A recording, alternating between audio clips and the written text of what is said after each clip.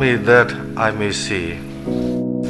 My dear sisters and brothers in Christ, eyesight is very important for everyone.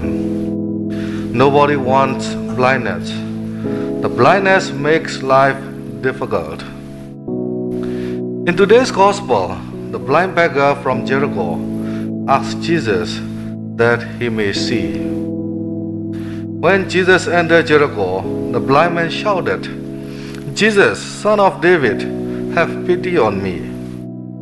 So the people rebuked him for shouting, but he shouted more and more, louder and louder. Here we can see the eagerness he was to see. In our lives, how much eagerness do we have for our prayers to be answered?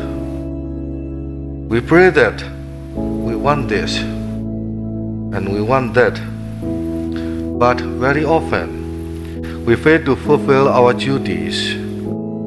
We should have strong faith to be answered our prayers. When good is to be done, there are obstacles. In order that he be cured, he shouted and asked Jesus, but the people tried to block him. Sometimes we need to persevere to overcome the blocks so that a good deed may be done. We want to make charity to the poor, but the blocks are there. I have many things to buy. I need this for my family. Without overcoming these blocks, we will never be able to do good things. In this advanced age, a technological age, communication is very easy.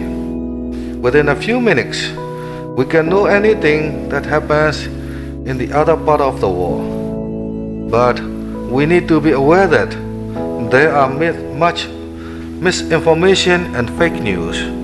We need to be aware of this.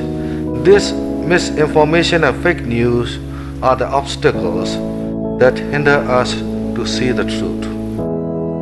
So spiritual blindness is worse than physical blindness because it can block our way to eternal happiness.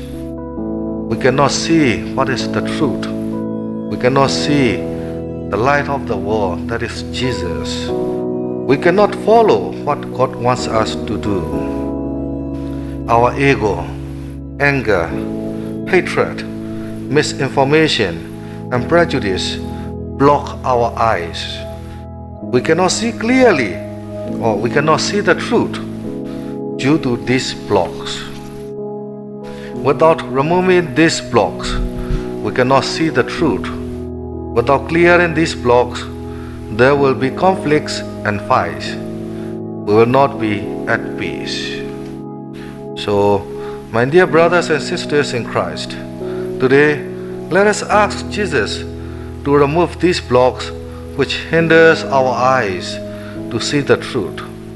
As the blind man asked with eagerness, we should ask Jesus, "Lord, help me that I may see." Let us ask Jesus, who can cure our eyes by removing the blocks to see the truth, so that we may possess eternal life one day. May God bless you all.